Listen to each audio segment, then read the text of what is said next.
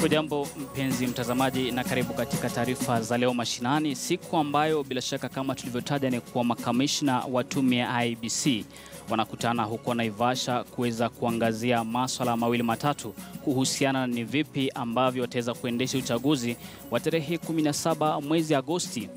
Na mtazamaji, nina wanahabari wenzangu ambao bila shaka wako pale wakifuatilia taarifa ile ambayo ni Sofia Anuna. Pia tuko naye Elvis Kosgei katika eneo la Eldoret bila shaka ambapo anaangazia swala la wauguzi, bila shaka tukijua kwamba wauguzi wamekuwa kwenye mgomo kunradhi. Na hivyo basi kumekuwa na tetesi kwamba huenda wakafutwa ama magavana wakiomba kwamba waweze kuwafuta. Na hivyo basi pia tunaye Linda Nyamuye hivi leo tukiangazia siku ya kuweza kuhamasisha watu ama wananchi kuhusiana na kujitoa uhai, na bila shaka atakuwa anatupa mawili matatu kuhusiana ni vipi ama ni mambo yapi ambayo yanasababisha kujitoa uhai kwa watu. Pia tunaye Geoffrey Wakungu ambaye bila shaka ni mkuu ama mkurugenzi mkuu wa shirika la NEMA, bila shaka tukizungumzia swala la karatasi za plastiki, ni vipi ambavyo labda wananchi wamejitayarisha kuhusiana na swala hili.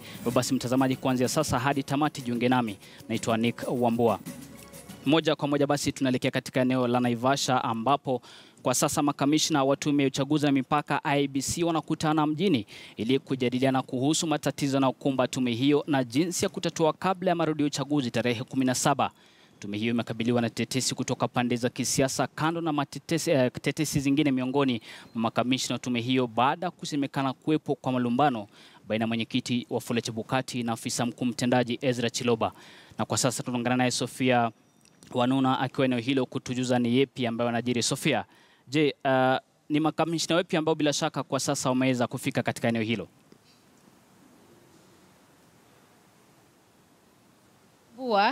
Nitaongea kwa Kiswahili, lugha ya Kiswahili, lakini wajua inapiga chenge kidogo, lakini chenga wasema, lakini tutakazana. Umeuliza makamishna wangapi wamefika? Wote 7 wako hapa katika hoteli ya The Great Rift Valley. Pia maafisa wakuu wa tume ya IEBC wako hapa. Mkutano ushaanza na tunaelewa ya kwamba watakapotoka baadaye wataweza kunena nasi wana habari tuliojiunga hapa ili kufuatilia mambo ambayo wanajadilia. Kumbuka ya kwamba Nick, mkutano huu wa makamishna na viongozi maafisa wakuu wa IEBC umekuja wiki moja baada ya yale malumbano tulioyaona.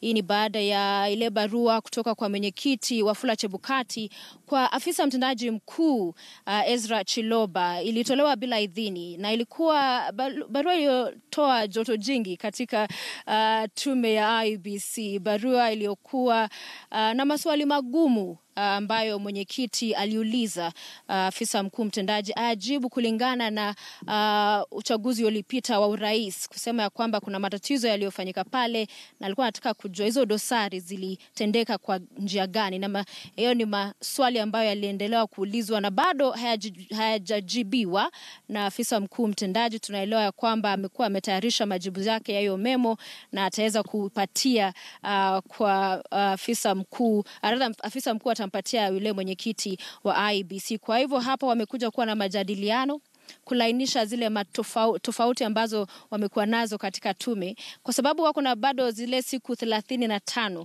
kabla uchaguzi mpya ambao lazima wautayarishe wa urais baada ya ile ruling ya Supreme Court. Kwa hivyo tunaendelea hapa kungojea kusubiri wakiendelea na mazungumzo yao. Tuliona hiyo wakati pia kulikuwa na makamishna ambao walijitenga na hiyo barua kwa afisa mkuu mtendaji kusema hawakujua, hawakuwa engaged yani katika kuiandika, na kuna wale walikuwa na mwenyekiti wa tume kuu ya IEBC. Kwa hivyo wamekuwa na mtafaruku nyingi tumekuwa tukiona ikiendelea huko katika IEBC, na hiyo ni yenyewe imeleta shida hata Wakenya wakitayarisha kwenda tena kwenye uchaguzi kuchagua rais tarehe 17 mwezi ujao. Nick na Sofia, bila shaka tunafahamu kwamba ama tunafahamu fika kuwa Wafula Chebukati bila shaka aliweza kufanya mageuzi katika tume yake. Kwa sasa je, Ezra Chiloba ni miongoni mwa wale makamishna ambao bila shaka wameweza kufika pale? Hizo Shiloba ako hapa, afisa mtendaji mkuu ako hapa, pia kuna maafisa wakuu wa IEBC wako hapa pamoja na makamishna.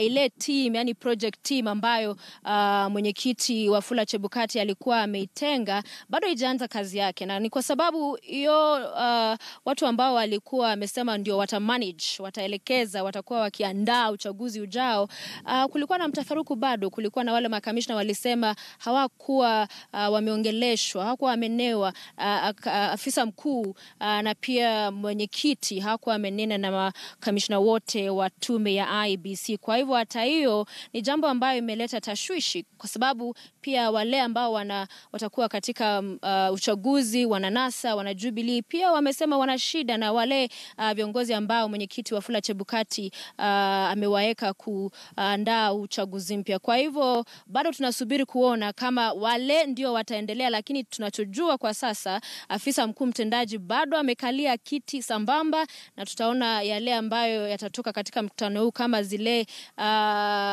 mikuruzano walikuwa nayo, malumbano yaliokuwa nayo wataweza kulainisha leo, kwa sababu wanataka katika mkutano kutoka hapa Naivasha wakiwa na njia moja, wakiwa wanaongea lugha moja na sio lugha ambayo inaonekana haieleweki ama sio njia inayoenda eneo moja. Nick.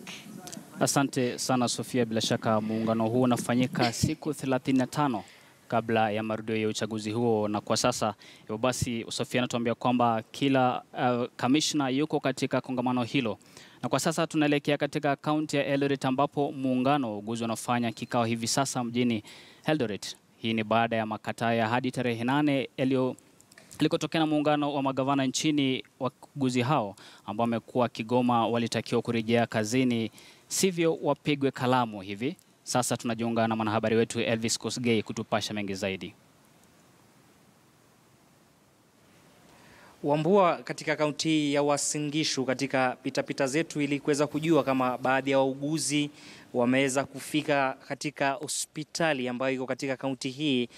Na taarifu kwamba katika Uasin Gishu District Hospital ama hiyo hospitali ya katika kaunti ya Uasin Gishu ni kwamba baadhi ya wauguzi wanaendelea na kazi kama ilivyo ada yao, sawa na hospitali ya rufaa ya Moi, ambapo vile pitapita zetu zimeweza kubaini kwamba tayari wanachapa kazi. Lakini katika maeneo mengine yakiwemo Langas, labda eneo bunge la Tarbo na baadhi za hospitali kule, ni kwamba baadhi wameweza kususia, na hilo kufuatia labda lile agizo la baraza la magavana kwamba huenda wauguzi wakaweza kupigwa kalamu kufuatia na ile hatua labda ya kukosa kutoelewana. Basi ni jambo ambalo tumekuwa tukifuatilia kwa karibu, na sasa moja kwa moja najiunga na mwenyekiti wa kitaifa wa chama cha wauguzi ambaye ni John B. Waingereza wanakuita kwamba embattled chairman. Kweli wewe ni kizushi? Asante sana Elvis, na kabla sijakuja kwa hiyo swali kwamba mimi ni embattled ama hapana, nataka nirekebishe jambo ambalo umesema kwamba sehemu za Langa, sehemu za Tarubo wauguzi walisusia kazi. Nataka kusema la hasha, Uasin Gishu tangu mgomo uanze hatukwenda kazini. Tuliwashauri watu wetu vilivyo kwamba huu mgomo si halali, it was unprotected, na tangu wakati huo hawajakosa kazini, wote wako kazini. Tukikumbuka rifara walienda nje muda wa karibu miezi miwili. Baadaye mkuu wa hospitali ya rifaro akaenda mahakamani kusait one set Panyako kwa ile tunaita kutotii amri ya mahakama, yani contempt proceedings, ambapo set alipoona amepelekwa mahakamani ndipo bila hata kushauriana na viongozi wa Moi Teaching and Referral Hospital akaweza kutoa ilani akisema kwamba huo mgomo umesidishwa. So Uasin Gishu kwa jumla watu wako kazini, watu wetu wako kazini, wananchi wanapata huduma bora kabisa. Nikirejelea hiyo swali lako kwamba ni embattled, nafikiri imekuwa ni propaganda ambayo imechukua muda karibu mwaka mzima. Tangu Januari wamekuwa wakisema kwamba nimeondolewa, mara sijui mimi sio chairman, mara sijui ati mimi ni chairman wa court, mara mimi ni chairman wa Council of Governors, mara mimi ni chairman wa Minister of Health. Lakini nataka kusema kwamba nilikuwa mahakamani ama nilienda mahakamani mnamo tarehe 9 mwezi wa 6 mwaka huu nikitaka mahakama ieleze bayana kama huu mgomo ni wa halali ama sio wa halali, ama was it illegal or it was a legal strike. Lakini japo kuwa kesi ilichukua muda wa miezi mitatu, mnamo tarehe 1 mwezi wa Septemba mwaka huu uamuzi ulitoka pale mahakamani, ambapo kwanza mahakama ilisema huu mgomo si halali, ilikuwa ni illegal. Number 2, katibu mkuu wa chama cha wauguzi nchini Bwana Seth Panyako na wala ambaye nilikuwa ni washtaki pamoja, wote wakiwa 5, waliamriwa na mahakama kwamba waweze wakasitisha mgomo kwa muda wa siku 7 kuanzia tarehe 1 hadi Ijumaa ambayo ilipita. Ya 3 ni kwamba mimi nilirudishwa katika ile kamati ambayo inajadiliana kwa meza, yani negotiating team wa collective bargaining agreement. So nimejibu swali lako. Naam, labda nikiweza kukukatiza kidogo, kumekuwa na ile agizo kwamba baadhi ya wauguzi ambao kama wataendelea kususia kazi katika pande mbalimbali za nchi huenda watapigwa kalamu. Je, maoni yako ni yapi kuhusiana na labda ile agizo la baraza la magavana? Elvis, ni jambo la kusikitisha sana. Ni kwamba wauguzi tunapoongea saa hizi wako katika njia panda kweli. Jana tuliona kwenye magazeti ule mkuu wa Council of Governors ama CEO wa Council of Governors Madam Jacqueline Mogeni alipotoa ilani ama akishauri serikali za kaunti kwamba iweze ikatoa advert, sijui mnahitaji kwa lugha ya Kiswahili, ile ilani ya kuita watu waje wa apply kazi, na itakuwa ni jambo la aibu wauguzi watapoteza kazi, na hali tumewaambia ama mimi nimewaambia tangu tarehe 6 mwezi wa Juni mwaka huu kwamba huu mgomo haukuwa halali. Serikali zote, both national government and county governments, wamekuwa watulivu sana, wametupatia muda, wamekuwa subira wakijaribu kusi wauguzi waweze wakarejea kazini, lakini hawakuweza kusikia hayo. Kumbuka mnamo tarehe 31 mwezi wa Agosti mwaka huu all governors walikutana kwenye Council of Governors headquarters Nairobi, na wakajadiliana kwa kina kuhusu huu mgomo, na wakasema kwamba wauguzi wapewe muda wa siku 7 warudi kazini, na iwapo hawangerudi kufikia tarehe 8 mwezi huu wa 9 watajipata kwamba watakuwa wameondolewa katika orodha ya wafanyikazi wa kaunti. Mahakama pia siku iliyofuata iliweza kutoa hiyo uamuzi wake ikisema huu mgomo haukuwa halali, na ikapatiana siku 7 huu mgomo usitishwe ili wauguzi waweze wakarejee kazini. Pia huo muda umeisha, wauguzi hawajatii. So nataka kusema wauguzi sasa katika ile lugha ya Kimombo tunasema they are now under the mercy of their employers. It is quite unfortunate. Na hayo yote yametokana juu ya mtu mmoja ambaye hisia zake ndio imeelekeza wauguzi mahali waliko saizi. Kumbuka mgomo ulipoanza, mimi mwenyewe nilitoka nikasema huu mgomo ni mgomo wa kisiasa. It was a political strike. Maana katibu mkuu mwenyewe alitoka na akataka kuwania ama aliwania kiti cha useneta cha Kakamega, na katika huo muda wote especially mwezi wa 7 yote yeye hakuwa, hatukumuona mahali popote. Wauguzi walikuwa wanakutana Nairobi wakijaribu kufanya maandamano, yeye hayupo kuongoza ile maandamano hadi juzi tu hivi majuzi wiki 2 zilizopita ameonekana baada ya kulambishwa sakafu kule chini. Sasa hii anakuja kupeleka wauguzi katika mambo ambayo ni ya kufunja amri ya mahakama. Tunasema ni jambo la kusikitisha sana. Nataka nizi wauguzi, bado kuna mta mlipewa hadi Ijumaa iliyopita. Sasa hizi ni siku 2 zimepita. Tafadhalini, Seth Panyako hata wapatia kazi. Seth Panyako si mwajiri. Waajiri wenu ni 2 levels of government, the national government and that is the Minister of Health. Ya pili ni serikali za kaunti ambayo ni 47.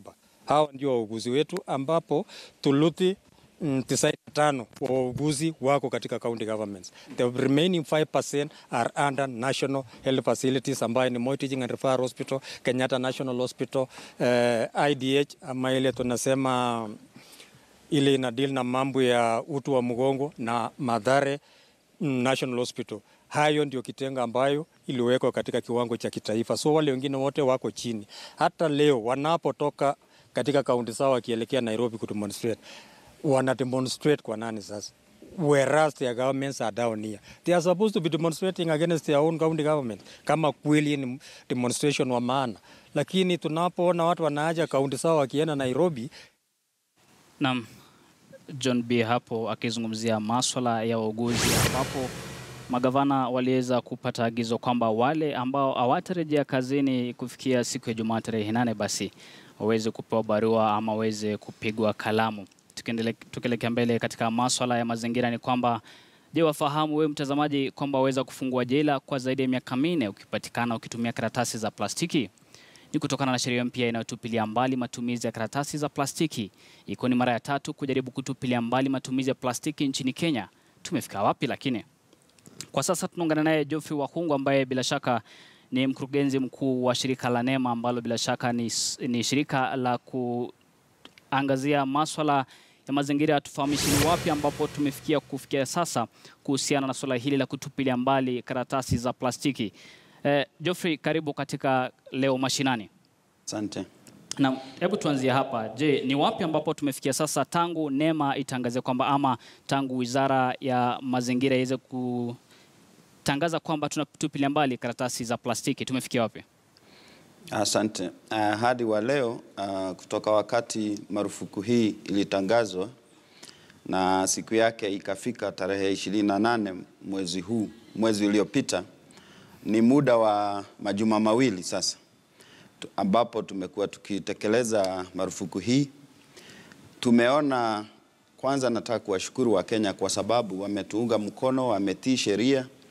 Mpaka wa leo tunaona kuwa imefaa na tunaona kama imeshika vizuri. Wakenya wamechukua hii amri mikononi mwao, wanaongea, habari inaenea vizuri kwa mitandao, wameepuka makaratasi ya plastiki kutoka siku ya kwanza. Mpaka wa leo hatujaweza kutia nguvuni Mkenya yeyote, ingawa tumekuwa na subira sana kama NEMA na mashirika yote ya mazingira. Wakenya pia wametunga mkono, lakini ziko changamoto zingine tumeona, hasa kwa wachuuzi wadogo wale wanauza chakula kwa mijini, mitaani, wale wanauza chakula kama matunda, mama boga. Wamesema kuwa bado hawajapata mifuko badala ya kutosha ambayo inauzwa, ndio waichukue hii na waachane na makaratasi ya plastiki. Pia ukiongea na wao, kwa sababu huwa tunawahamasisha na tunapitia kwao na kuwauliza, mnajua kuwa kuna marufuku na unaweza fungwa, wanasema kwamba hii ni stock ya mwisho, tunataka kumaliza, na hiyo bado haijaidhinishwa kwa sheria. Kwa hivyo tumekuwa na subira, lakini sheria iko. Ni vile tu tumeona Wakenya wakati vile walitunga mkono, tukaona walikuwa wamechoka sana na haya makaratasi. Tumeona tuwapatie muda kidogo ambao sio muda maalum, lakini sasa kutokea wakati wowote sasa tunaweza toka, kwa sababu tumekuwa tukitia nguvuni pia wale wachuuzi wakubwa, sio warejareja, wale wakubwa. Sasa tunataka kuenda hatua nyingine mpaka tuanze kushika na kutia nguvuni wale wachuuzi wadogo. Na Bwana Geoffrey, unapozungumzia kuhusiana kutupilia mbali karatasi hizi za plastiki, ndio mlitangaza kwamba mnazitupilia mbali kama NEMA ama kama Wizara ya Mazingira hapa nchini. Lakini je, ni suluhu ipi ambayo mliweza kutoa kwa wale wanabiashara wadogo bila shaka, kwa sababu wanahitaji kufungia vitu ama bidhaa? Ni suluhu ipi ambayo mliweza kuwapa mbadala kuweza kutumia? Tumekuwa tukifanya exhibitions ya kwanza kabla ya kuanza marufuku hii. Tulifanya exhibition kubwa sana KICC ambayo information yake ilikuwa imeenda nje. Tukapata Wakenya wengi wamekuja wakaangalia baadhi ya makaratasi ama vifaa vya ufungaji na kubebea mizigo badala ambazo zilikuwa zikionyeshwa na ambazo ziko tayari madukani zinauzwa. Kutoka hapo wiki iliyopita tuliweza kutembelea vitongoji fulani. Ya kwanza ilikuwa ni Ngong, ambapo tulienda kwa soko, waziri alikuweko, tukaonyesha wachuuzi wadogo na Wakenya jumla ya mifuko badala ambayo inaweza patikana. Lakini pia tukiendelea hivyo, tunawahimiza wafanyabiashara wale ambao wangetaka kuingia katika biashara hii ya mifuko badala, na pia watengenezaji manufacturers wale ambao tulikuwa tukiongea tunawahitaji to transit waanze kutengeneza mifuko badala ambayo imeidhinishwa na kuachana na mifuko ya plastiki, waanze sasa kutoa, na wale ambao wanaagiza kutoka nje, importation, pia walete ndio zikuwe kwa soko, ikuwe available kwa wananchi. Ndio tukitekeleza sasa awamu hii ingine ya pili ambayo natangaza leo, wawe Wakenya wako na mifuko ya kutosha badala. Lakini pia nataka kuwahimiza, kama wewe ni mchuuzi na unauza, usijiwekee ikuwe ni jukumu lako kuhakikisha kuwa ati uko na mfuko. Mwenye kununua, kama wewe ni Mkenya unaenda kununua chakula ama bidhaa zingine zozote, ikuwe ni juu yako kujua ukienda kununua, kama ni maji ujue utajibebea vipi. Jukumu ni lako. Na wewe mchuuzi usivuje sheria kwa sababu unasema unataka kusaidia mwenye kununua. Naam, Bwana Geoffrey, ile ni swala nyeti bila shaka katika hapa taifa la Kenya, manake watu wengi wanatumia tu vijikaratasi hivi vya plastiki kufungia bidhaa.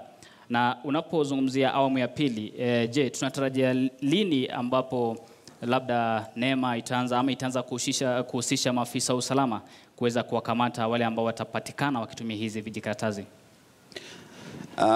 Saa hizi tumekuwa sana tunatoa maelezo, tunatoa taarifa na tunatoa information yoyote ambayo inasaidia Wakenya kutii sheria na kuweza kudhibiti haya marufuku.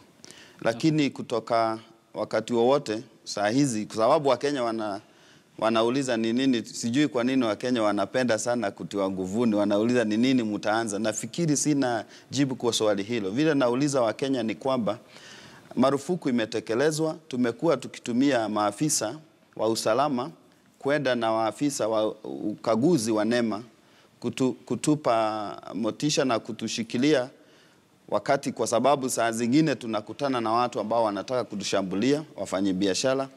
Lakini sasa nataka kuwauliza Wakenya, kama wewe unavuja sheria, usigojee mpaka wakati maafisa wa polisi watakuja kukushika, lakini wakikushika ujue ni kwa sababu umevuja sheria. There is no reason kusema kwamba now it is time for us to make arrest, kwa sababu sheria yenyewe imetekelezwa wiki 2 zilizopita, na ni vile tu tumekuwa na subira, lakini tunataka Wakenya watii sheria. Asante sana Geoffrey. Bila shaka tutakuwa tukirudi kwako tuzungumzie zaidi, manake kuna mataifa 9 katika bara la Afrika ambayo imeweza kutupilia mbali matumizi ya karatasi za plastiki. Lakini uko katika maeneo mengine ni kwamba watu 2 wameuawa na wengine 9 kujeruhiwa kwenye shambulizi la wezi wa mifugo katika eneo la Suyian, kaunti ya Samburu. Wafugaji hao walivamiwa na wezi usiku wa kuamkia leo walipokuwa wakielekea malishoni. Majeruhi 5 kati ya 9 walisafirishwa kwenye hospitali ya rufaa ya Samburu ili kupata matibabu zaidi.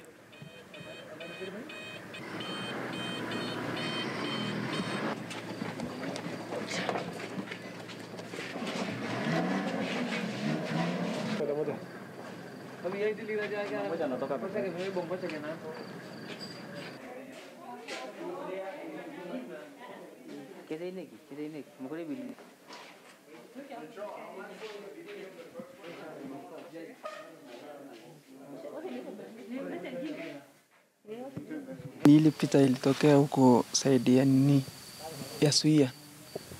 Asubuhi tulikuja tu kama tunaenda malishoni ya ng'ombe. Alafu wale Waturkana wamekuja mahali tunashungia ng'ombe. Ilikuwa ni kitu wamekuja Suia asubuhi ama hawa wamelala tu hapo. Alafu sisi tukatoka mbele ya ng'ombe zetu asubuhi, alafu tukakaa tu wajamaa kuweka defense. Yaani sisi hatujui kama ni nini ilikuwa hapo. Sasa ile ndio kitu ilifanyika huko.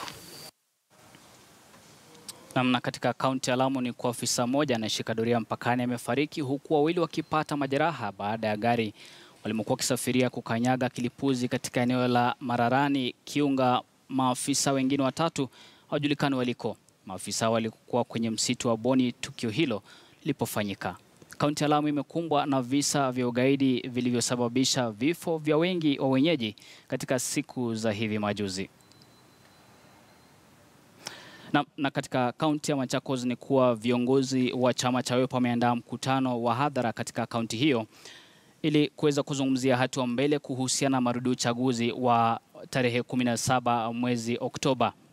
Hivyo basi ni kwa sasa tunaungana naye Mark Namaso kuweza kutujuza ni yapi ambayo viongozi hawa katika kaunti ya Machakos wanazungumzia. Bila shaka Mark Namaso, tunajua kwamba kuna baadhi ya viongozi katika chama hiki ambao wameweza kusema kwamba wataunga mkono chama cha Jubilee. Je, hili ni swala kati ya masuala ambayo wanazungumzia wana Wiper?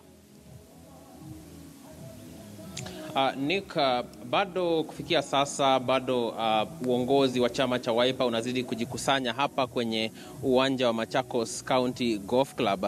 Tunatarajia viongozi wa chama cha Wiper wakiongozwa na Kalonzo Musyoka wafike hapa kujadili masuala nyeti kuhusu uchaguzi mkuu. Kumbuka siku za hivi majuzi kumekuwa na chama cha Jubilee ambacho kimezoa idadi ya wabunge ama viti vya ubunge katika maeneo ya Ukambani, tukiangazia sana maeneo kama kaunti ya Kitui, kaunti ya Machakos pamoja na kaunti ya Makueni. Tunatarajia wajadili masuala, na tulizungumza na mojawapo ya wawandani katika kuandaa katika waandalizi wa mkutano huu, wakisema kwamba watakuwa wanajadili sana swala la mawakala ama agents ambao watahusika kwenye uchaguzi, marudio ya uchaguzi wa urais tarehe 17 Oktoba, na watakuwa wakijadili jinsi watafanya ushirikisho kati ya vyama tanzu vya NASA pamoja na chama cha Wiper, hususan maeneo ya Ukambani ambapo chama cha Jubilee siku ambazo zimepita hivi majuzi kimekuwa kikionekana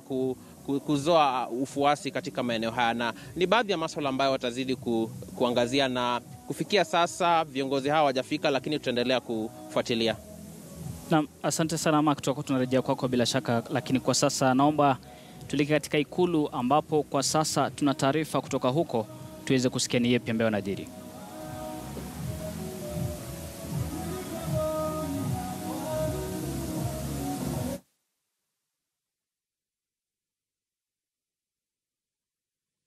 Viongozi wa kutoka Ukambani mkiandamana na waheshimiwa wetu ambao wamechaguliwa na chama cha Jubilee, Mheshimiwa Victor Munyaka Machakos Town, ambaye amechaguliwa kwa mara ya 3 na kura nyingi kwa chama cha Jubilee, Mheshimiwa Rachel Nyamai Kitui South, mama ambaye amechaguliwa akaweka stamp ya Jubilee Ukambani Kitui. Tukaongeza mheshimiwa kijana chipukizi, Mheshimiwa Nimrod Mbai. Hiyo Waswahili wanasema mukiona vyaelea vinafanywa nini? Mheshimiwa Waziri wa Health Bwana Cleopas Mailu, PS wetu wa Foreign Affairs Monica Juma, many chairmen of the boards who have been appointed by the Jubilee government, directors, tuko watu wengi jameni wale wamechaguliwa na serikali hii. Leo Mheshimiwa Rais kuja kwetu hapa hatuna mambo mengi, ni kuja kukuhakikishia wembe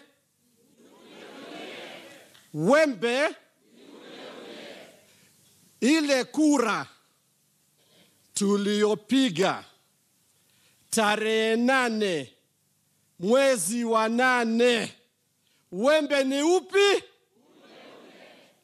Wasisi kama Wakamba tuko na bahati kubwa sana. Manake tulifanya mtihani tarehe 8 mwezi wa 8. Tukapita kidogo, lakini tukajua majibu. Tukaona majibu. Tukaona huu mtihani 1 + 1 equals to Jubilee. 1 + 1 equals to Uhuru Ruto. Jamani, tukija tena tarehe 17 kweli tutashindwa kuweka, na swali ni lile lile, tutashindwa hayo majibu? Si kila mtu ataweka Uhuru Ruto? Sisi tunakuhakikishia, those votes you got in Ukambani, we are not only going to double them, we are going to triple them. Lakini mimi nasema kweli ama urongo? Hayo ni maneno yangu ama ni maneno yenu? Hebu onyesheni kwa ishara ya mkono. Sawa sawa. Tuko na wengi hapa Mheshimiwa Rais, na tulichukua namba kidogo because yesterday on Saturday tulikutana at the river, close to 5,000 Kamba leaders from the 3 counties mpaka diaspora ya Wakamba. Now we made a declaration that never again will the Kamba community continue staying in the opposition. That is what brings us here today. Ni kukuambia tukitoka hapa, sisi tunaenda mashinani. Tukutane tarehe 18 ukisha apishwa, ukiwa umedeclarewa president kwa mara nyingine ya 3. Because you are declared in 2013, you are declared again mwezi wa 8, sasa tutakuongeza nyingine mwezi wa 10. Ndiyo tukate kwa ufupi. Nitaita viongozi ambao they would just be echoing the declaration we made, na tunataka tukitoka hapa Mheshimiwa Rais uturuhusu twende mashinani. Kana mwego ndo kama Wakamba baitu mundi. Inyo nemo kwe ya Mheshimiwa Uhuru kula nesi yake. Monena mwegiao. Nemo mini. Tamuoni na sahi ya Jubilee. Jubilee! Jubilee! Asanteni. Basi kutoka upande na Mheshimiwa Rais, pia niseme viongozi wengine wako hapa, hata hawakuwa na sisi tulivyopiga ile kura ya kwanza, but wamekasirika sana kwa kuwa it is the first time in the history of Africa and the third time dunia mzima kwamba mtu ameshinda kwa kura mbele ya milioni 1, alafu zinakuwa ati zimekuwa nullified. Koti watu 6 walinullify, lakini kura ziko na koti ama ziko na nyinyi wananchi? Ziko na nyinyi. Basi sasa ni ruhusu kutoka Makueni nimuite Mheshimiwa Regina Ndambuki. Dakika 2 tu tukune kindu. Tueja ndia chao. Asante.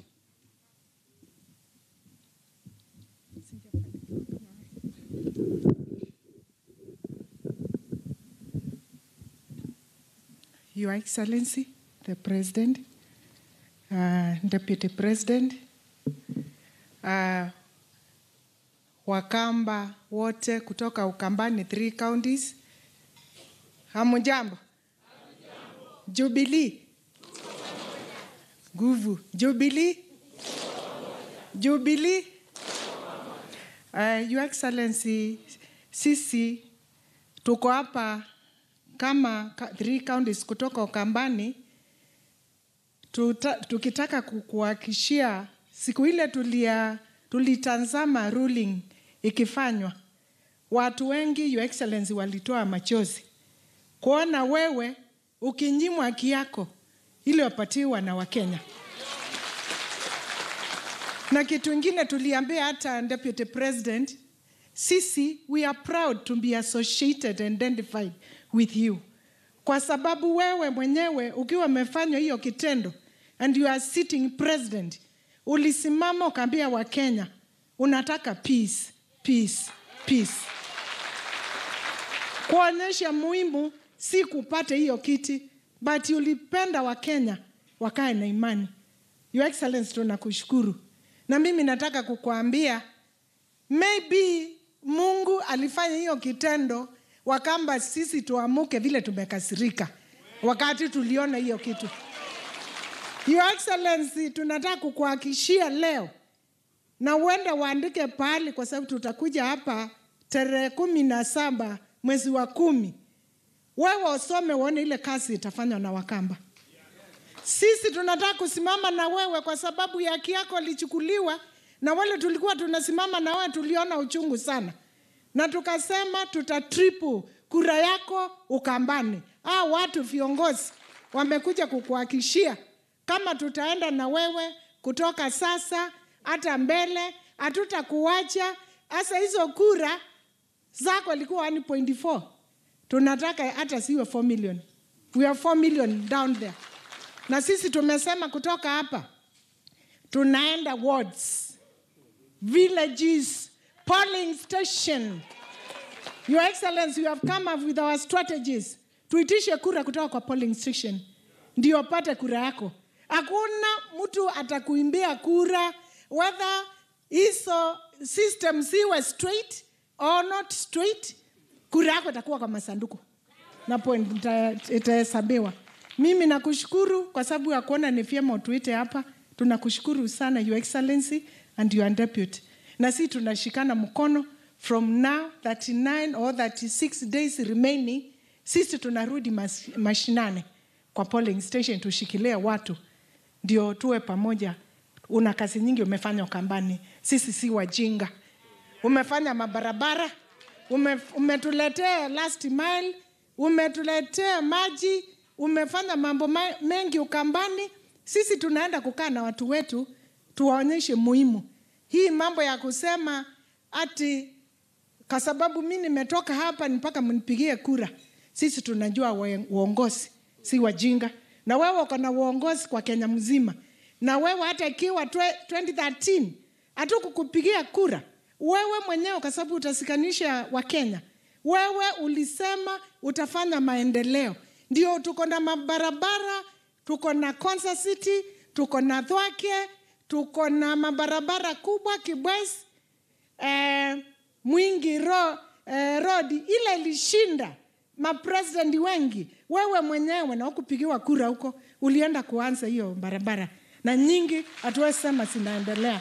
Your Excellency, is our time to pay you back, and you'll see on the 17th. Amen. Asante sana mheshimiwa. Wembeni. Wacha nimtambue chairman ambaye amekuwa akitusaidia, mwanabiashara amejitolea na amekuwa akiungana na sisi kupigia debe Jubilee, naye si mwingine ni chairman Mudhoka. Kwa saa hii nataka kumwalika mheshimiwa Gideon Dambuki ndio aje awasalimie na azungumze.